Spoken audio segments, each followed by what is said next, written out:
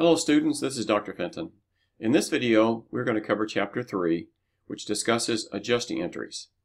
Now, adjusting entries are made by companies at the end of the accounting period to bring the accounts up to date so that we can prepare accurate financial statements. Now, this video is very long. It has a lot of detailed work in it, so pay close attention to what I talk about. I'm going to go through the chapter again step by step. But go back and review parts of this video if you need to. So let me go to the other screen and let's get started. Okay, Chapter 3, the accounting cycle, end of the period.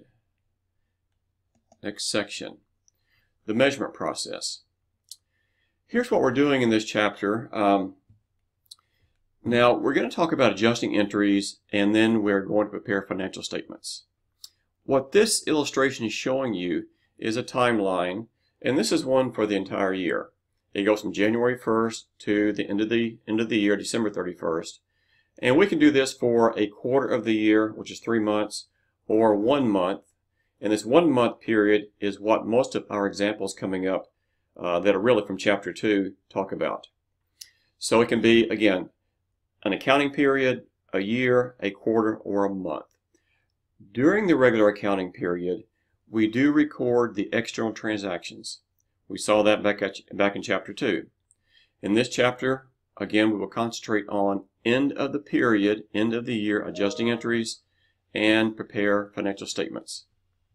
So closing entries we'll talk about just a little bit, but not a whole lot. Not only in this chapter, but for the rest of the course, we are going to be using something called the accrual basis accounting. So what is this? They have two parts to the definition. The first one, we record revenues in the period that goods and services are provided to customers. What this means is that we record what is actually happening, as to the activity in the accounting period. So when we do the work for a customer, when we make a sale to a customer, we record that as revenue when that happens. As to expenses, number 2, we record expenses in the period that costs are used to provide those goods and services to customers. So we'll talk more about this a little bit later. As to revenue recognition, this is a very important principle that you need to know, and it states revenue is recorded in the period in which goods and services are provided to customers. I just mentioned that. They talk about several examples, FedEx. So when FedEx delivers a package, it earns revenue. When American Eagle sells a shirt, it earns revenue. Now I have Geico highlighted here because be careful about this one. This maybe could have been a better example. But when Geico provides insurance coverage, Geico will record the revenue. This is not the same thing as like us paying Geico insurance for like 6 months in advance. And let's say you did that. Let's say you have your insurance through Geico. You pay them 6 months in advance. When Geico first receives the cash, it does not record revenue. Of course, it receives, reports the cash coming in. But as we saw in the previous chapter, it would record a liability account called deferred revenue because they owe us 6 months worth of coverage. As those months expire month by month, that's when Geico records the revenue. So it does not record revenue when cash comes in the door, but it records revenue as it provides insurance coverage month to month to month. As to expenses, we talked about this a few minutes ago. Any cost used to help generate revenues, they are recorded as expenses in that same period as those revenues. Those revenues they help to generate. So like FedEx, when it delivers a package, it had to pay the driver, the fuel for the truck and so forth. It will record those expenses in that same accounting period when the revenue was generated. Okay. Another example, maybe to help this out, would be an airline.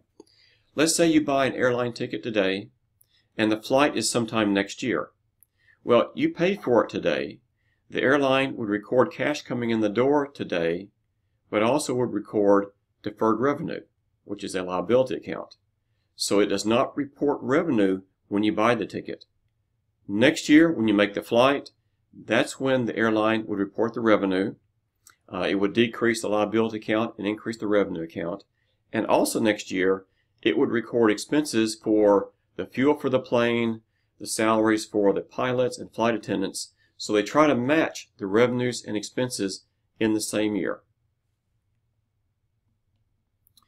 Next section. Okay, accrual basis compared with cash basis.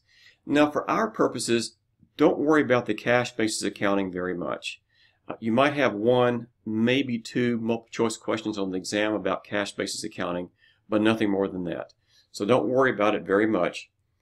Now, any medium-sized company and larger must use the accrual basis accounting system. And again, that's what we're going to talk about for the rest of the chapter and the rest of the course. Small companies can use the cash basis. Okay. Now the cash basis is just what the name says. If cash comes in the door, you report revenue, from customers, of course. If you pay expenses in cash that period, you record the expense. To sort of help explain this, we have this illustration 3-2, and this relates to transactions we saw back in the previous chapter. If you remember, on December 12th, we provided soccer training to customers, and on that same day, they paid us cash, $4,300. An accrual basis company would report the revenue on that same day because the services were provided that same day.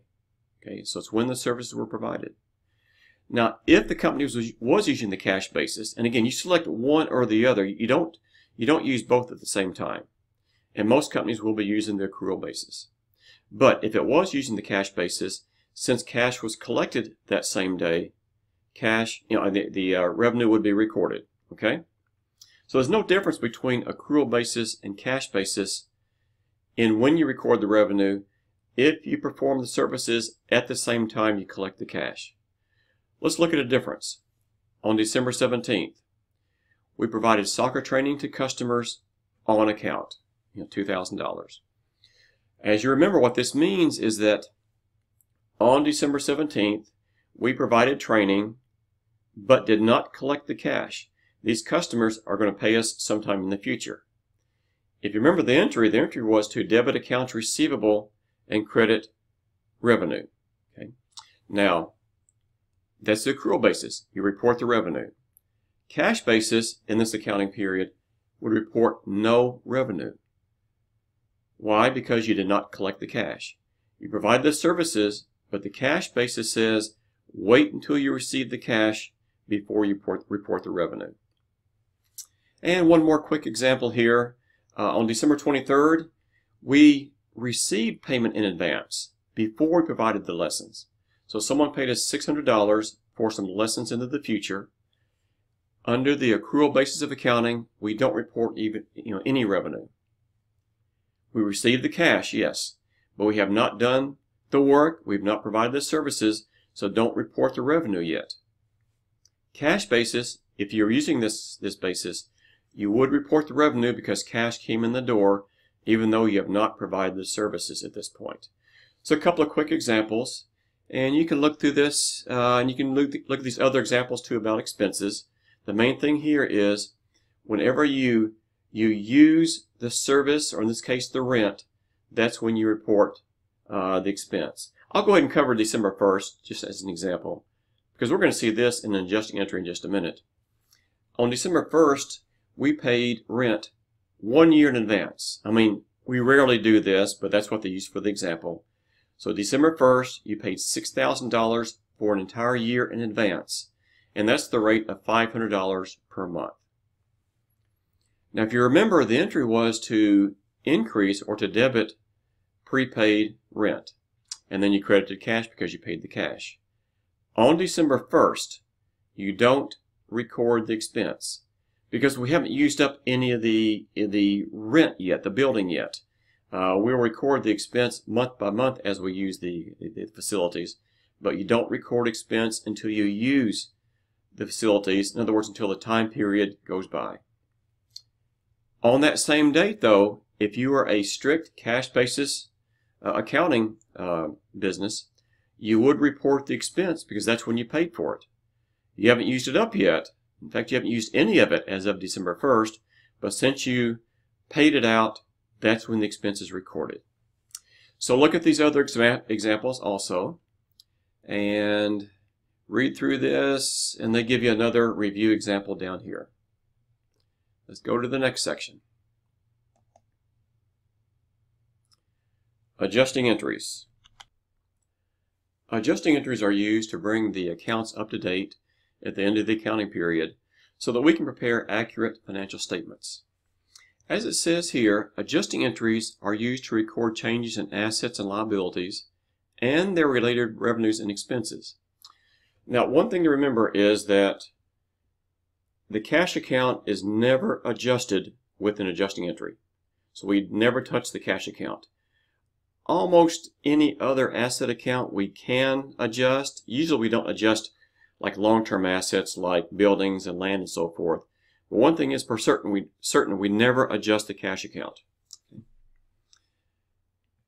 Adjusting entries can be grouped into two broad categories: prepayments and accruals. Now, prepayments involve cash flows incurring before the revenues and expenses are recognized. What does this mean? Let's look at this illustration. In prepaid expenses, then whenever we pay cash in advance for something we're going to use up in the future, we create the asset account. Again, the example we've already seen is prepaid rent.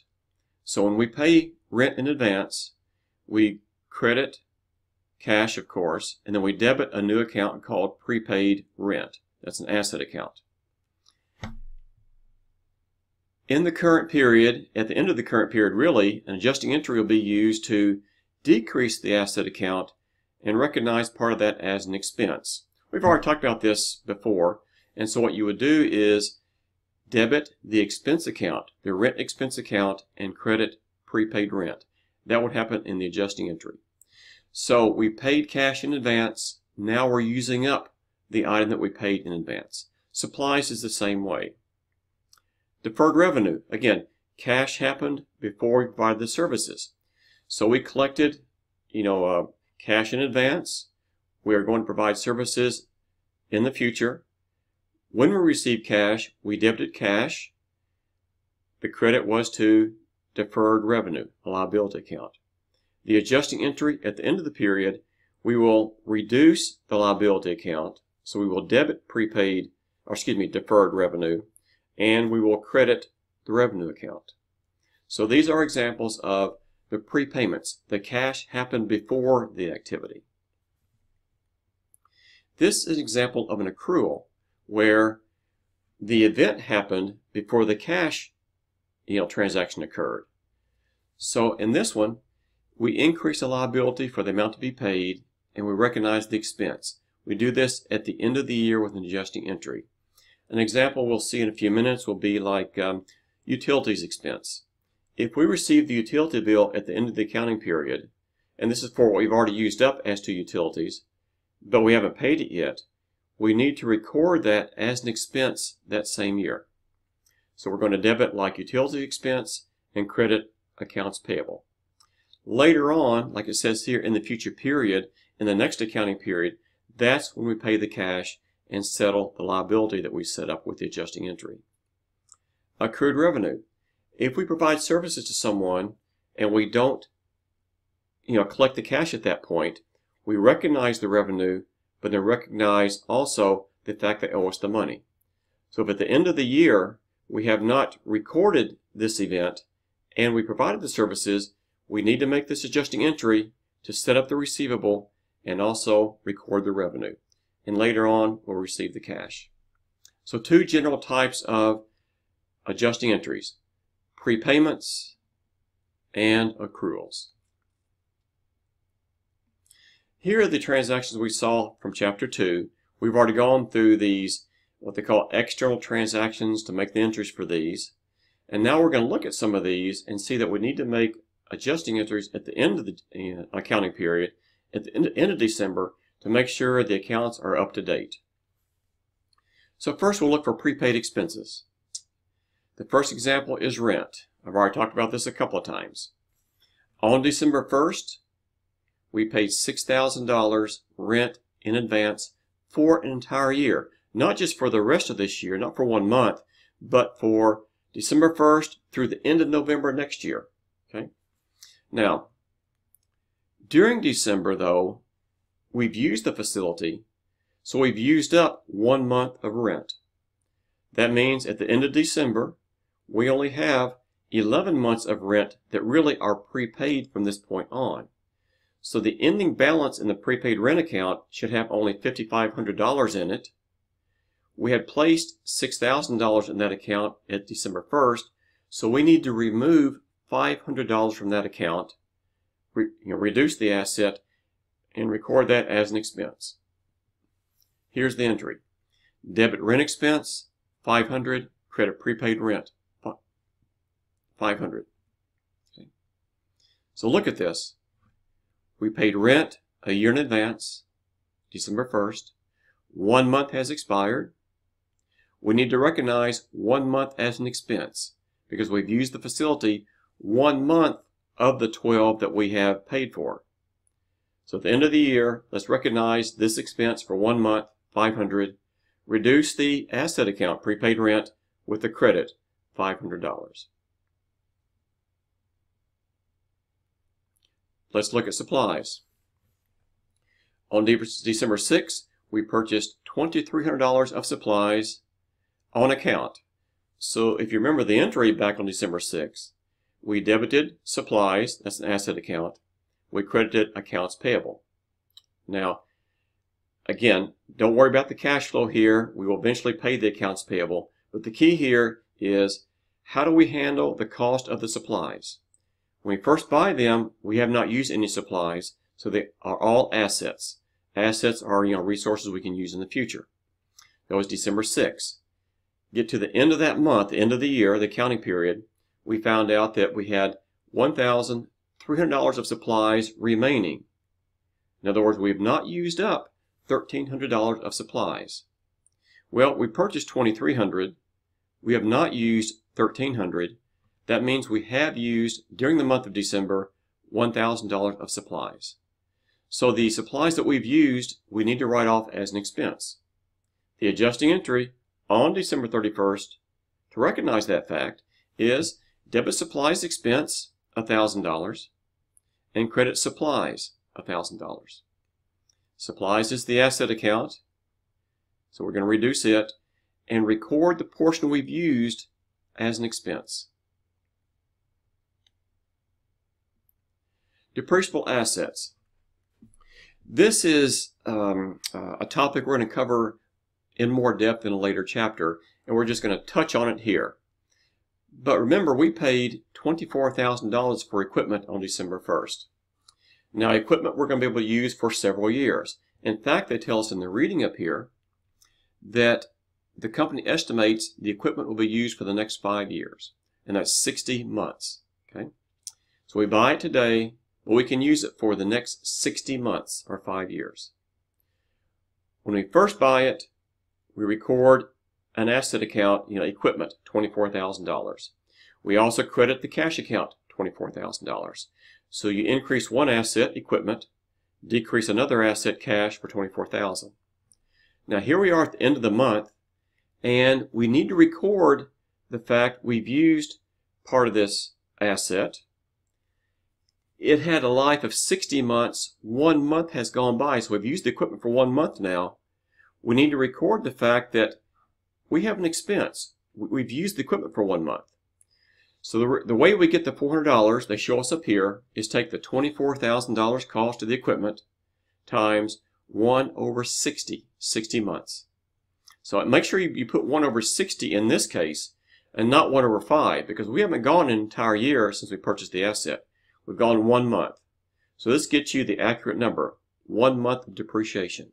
The cost times 1 month over 60 months, $400. The adjusting entry then is to record depreciation expense, $400, and a new account called accumulated depreciation. Now this accumulated depreciation account is what's called a contra asset account. It belongs with the assets, but it increases with a credit balance.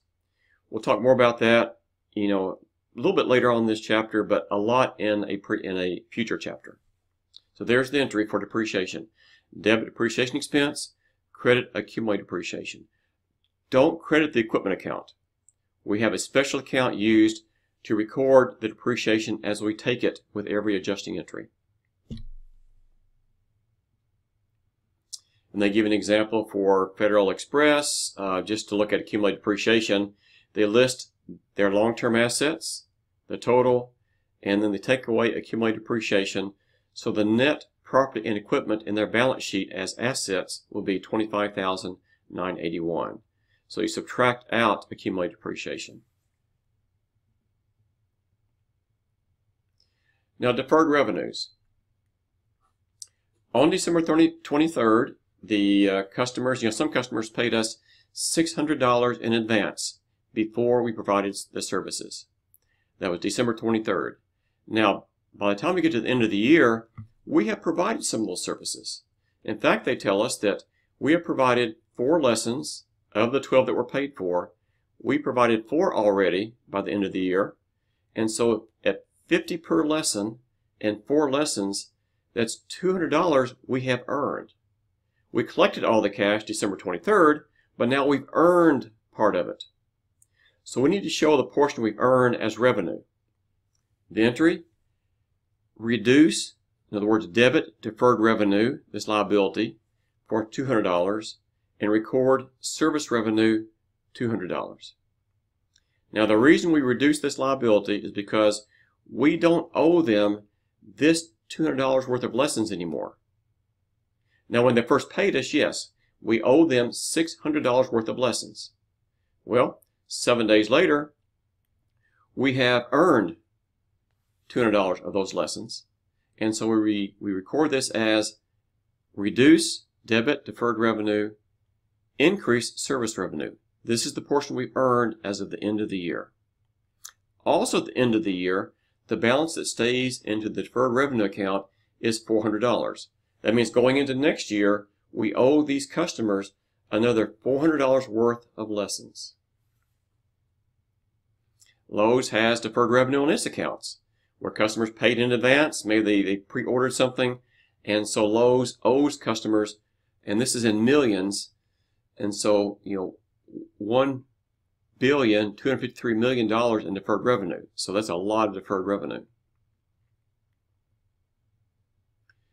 Let's look at accrued expenses. Okay, so what are we talking about here? In this type situation, we need to look for items that are not recorded on the books yet. And so our last payday was December 28th, and we saw that entry in the previous chapter. But the end of the year doesn't happen until 3 days later. And so the employees have earned another $300 by working for us from December 28th to the 31st. Since they've worked for us, but the next payday isn't until January 4th. We don't pay them December 31st. We wait until the next payday, a week later. They've worked for us. What they've earned, we're going to record that as an expense as of the end of the year. We owe them that money, and we will pay them that money on January 4th. So the $700 per week they're earning, 3 days have gone by, $300 we owe them. We'll pay them this $300 and the $400 they're going to earn next year on January 4th for $700. But as of the end of the year, we have an expense that has happened, another $300 in the salaries expense account, and we owe them the $300 at the end of the year because we've not paid them. So here's the entry. Debit salaries expense, increasing expenses $300. Credit salaries payable. This is a new liability account. Call it exactly what it is, salaries payable, $300. So debit salaries expense, credit salaries payable. So what we're doing here is recording exactly what has happened. Some days have gone by from the last payday to the end of the accounting period. Our employees have earned $300. We're not going to pay them yet, but we do owe them the money, and we're going to pay them the next payday. So we're recording exactly what has happened. More expense we've had, we owe some more money, in this case to our employees. Another example would be utility cost. We've not recorded this yet, but let's say on December 31st, we receive our utility bill, and we have $900 we've used for the month. We just got the bill at the end of the year. We've used this, and you know when you receive your utility bill, you have, like a week or so before you have to pay it. Same thing here. But at the end of the year, let's record exactly where things stand. We've used utilities. We need to show this as an expense. We need to show the fact we owe them the money at the end of the year. Here's the adjusting entry. Debit with increasing utilities expense, $900, and crediting utilities payable, $900. Record the expense, record the payable, because we are recording exactly what has happened. We've used the utilities for this month. It's an expense for this month. We owe the money at the end of the year, and we're going to pay them the money on January 6th. But as of the end of the year, we still owe the money. We've not written a check yet to pay for the utilities. Accrued interest. We borrowed $10,000, if you remember, on December 1st. The interest rate is 12%, not 12,000, 12%. That's for an entire year. That's an annual interest rate, or the equivalent of 1% per month. Well, whenever you see the interest rate given to you, it's always the annual rate. And then you can convert that into a monthly rate if you want to, but you don't have to. We're going to see how to do that with a fraction in just a minute. But 12%. Now, we don't have to pay this interest until next December 1st, into the next year. But since we've used the money this year, we've used the $10,000 for our operations, interest is starting to build up. We need to record 1 month of interest expense for December. How do we calculate this? It's always the principal, $10,000, times the interest rate, annual rate, 12%, times what I always call the time period. We're looking at 1 month. So this is 1 month over 12 months. This 12 here is not the same 12 here. If this had been 8%, this would still be 1 over 12. Okay, so this is 1 month over 12 months because this is an annual rate. So $10,000, the principal of the loan, times 12% per year, times only 1 month over 12 months, $100 is the interest for 1 month. We have not recorded this yet, so we need to record this as an adjusting entry. Again, you're recording exactly what has happened. We've used the $10,000 for 1 month. That means we owe interest for 1 month. That we'll eventually pay it next year. But $100 at the end of this year, we owe this money. Here's the entry. A new expense, interest expense, and a new payable, interest payable. So we've used the money. We have 1 month of expense that has been incurred. We're going to record the expense. And we owe that money that we're going to pay later. We're going to pay it next December 1st. But as of this December 31st, we owe $100. And we will eventually pay that. Okay. Now, this is just showing you on the flip side, like the bank, what would they record? They would record on December 31st interest receivable because we owe them the money, and they would record interest revenue. Don't worry about this. I don't want to confuse things. This is the most important entry for us. We borrowed the money. We record the interest expense. We owe the money, and so interest payable.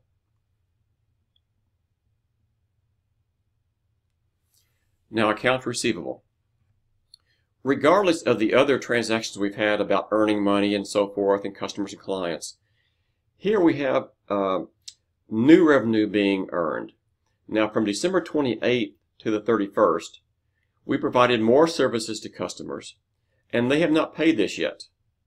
And we have not recorded this yet. We've not sent them the invoice. But if we have several more days since the last entry we've made to record revenue, and we provided more services to people, and they owe us the money, we need to make an adjusting entry for that. We've done the work. They owe us the money. Let's record that exact fact at the end of the year. Now, they'll pay us the money later on, but now they owe us the money. The entry would be debit accounts receivable, increasing this asset account $700, and increasing service revenue $700. So again, we've earned this money. This is unrelated to any of the transactions we had for revenue in the past. We've earned this money. They owe us the money. They owe it to us, receivables. We've earned it, revenue. How would you know this? Well, you just look at your own records. You keep up, who you've done work for, if they paid you or not, and so forth. Have you made an entry yet or not? And so, if you provided services and you've not collected the cash, and as of the end of the year you've not made an entry for this, you need to make an adjusting entry. And again, this records exactly what has happened. We've done the work, revenue. They owe us the money, receivable. And there's a review. So that's a review of all the adjusting entries. You can look at this example if you want to. A little bit detailed, so you might want to go back and review this part of the video again to have a more complete understanding of adjusting entries. Next section. Here is a summary of all the adjusting entries we just went through.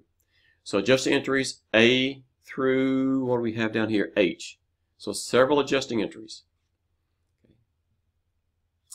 Now, what we'll do accounting-wise then, after we make these journal entries, we'll post these numbers, these entries, into the ledger accounts.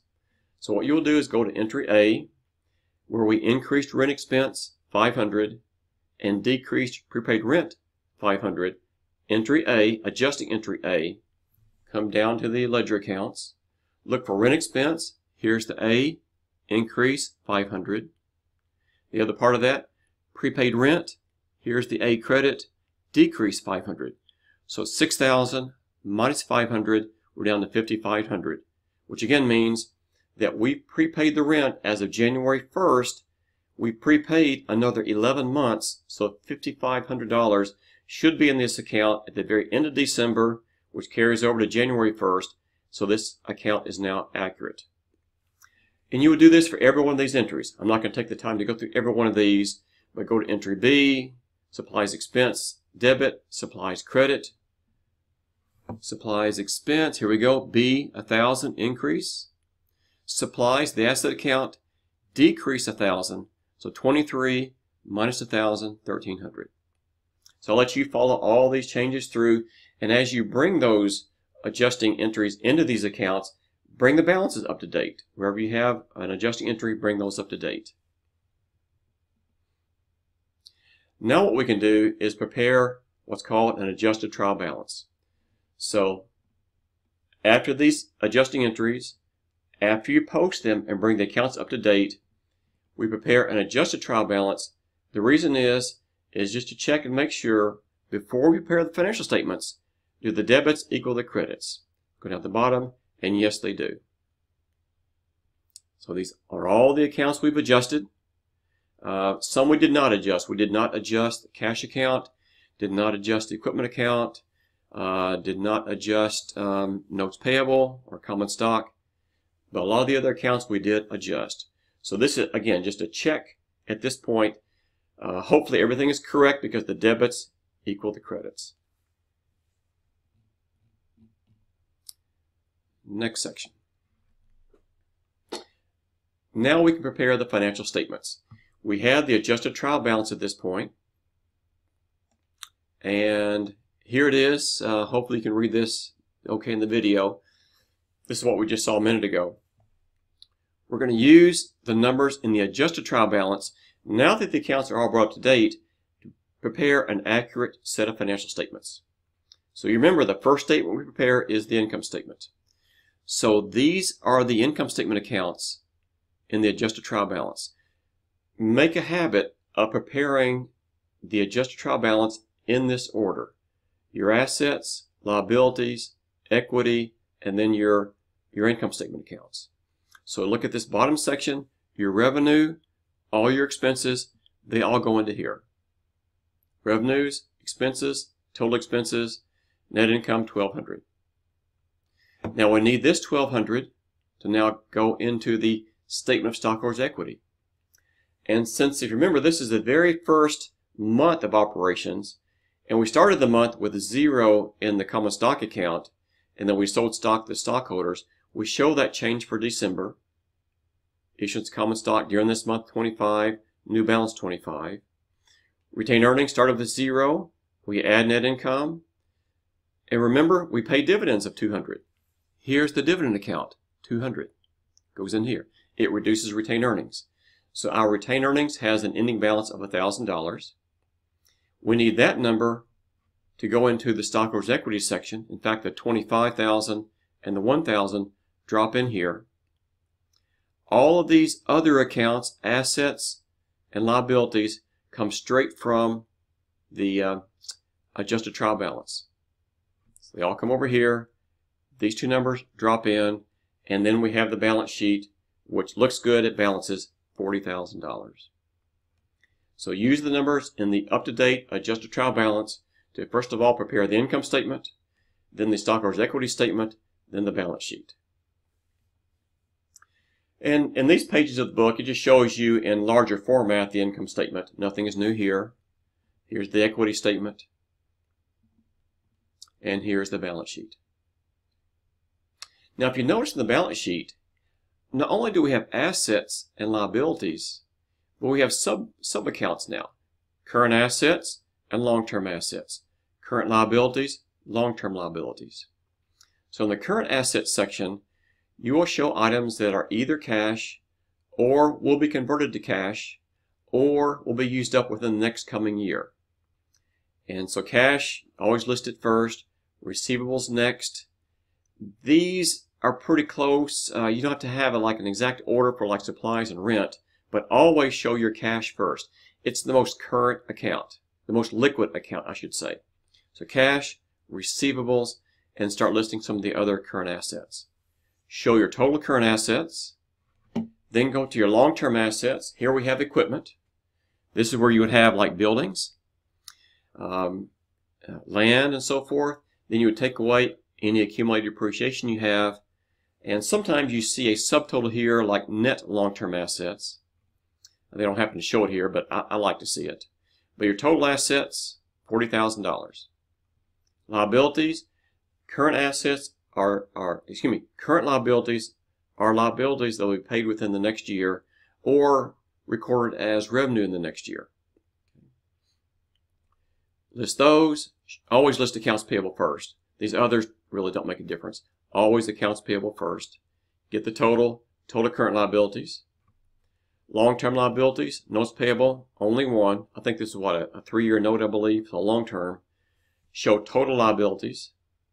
Then stockholders' equity, and there's the up-to-date common stock account and retained earnings, total stockholders' equity, and now add total liabilities plus stockholders' equity to get total liabilities stockholders' equity, which equals the assets. Everything balances. And this is explaining what I just talked about. Let me see. Don't worry about the statement of cash flows in this chapter. Now the closing process, let's just touch on this. You might have one multiple choice question about this. I'm not going to have you do the entries and so forth. But this is what the accountants do at the very end of the accounting cycle after you prepare the statements we just went through. And what you will do, what this does is bring to zero your revenue account, your expense accounts, and your dividend account. You bring all those to zero by what they say, closing those into the retained earnings account. Now, why do you want to bring the revenue and expense accounts and dividends account to zero? You want to get the books ready to start January 1st off with nothing in those accounts. So when you start a new accounting period off, you want nothing, you want zero in those accounts, and then start showing revenue earned for that new year. Show expenses incurred for that new year. So that's what you do. I'm not going to have you prepare closing entries on an exam or anything. This is a quick glance. And then what happens, let's see, next section, they can show it to us. Yeah, post-closing trial balance, you post those closing entries. You can see in the red here, or I guess the blue are the closing entries, the blue. And then this is the post-closing trial balance. You only have assets, liabilities, and equity. Your post-closing trial balance does not have anything in your revenues accounts, expense accounts, or your dividend accounts. Those are all zero, so you don't have to show them. But again, don't worry about your closing entries very much at all. Chapter highlights. This is a good page for you to review. Okay, it tells you about the entries you make when you first pay for something, like for rent in advance, and then the related adjusting entry. Receive cash in advance. You're going to perform the services later. Here's the related adjusting entry. So review this closely. Then they show the statements again. Just a short section there. And then the end of the material, end of the chapter. Let's see, glossary, good look at that. Go through these self-study questions, see if you can answer it, and then if they're looking for dates here, click on the answer. There's the answer, so hopefully you can get those. So take a look at those. Well, that's the end of chapter 3, sort of a long chapter, very detailed explanation, but the whole thing about this chapter is to understand that at the end of the accounting period, the accountants need to make sure each account is up to date. If it needs to be adjusted, they are adjusted, those accounts are adjusted, and then once you have all the accounts adjusted, prepare the adjusted trial balance. That makes sure the debits equal the credits. Then prepare the financial statements, and then those should be very accurate financial statements at that point. That's the main purpose of this chapter. So good luck with your studies.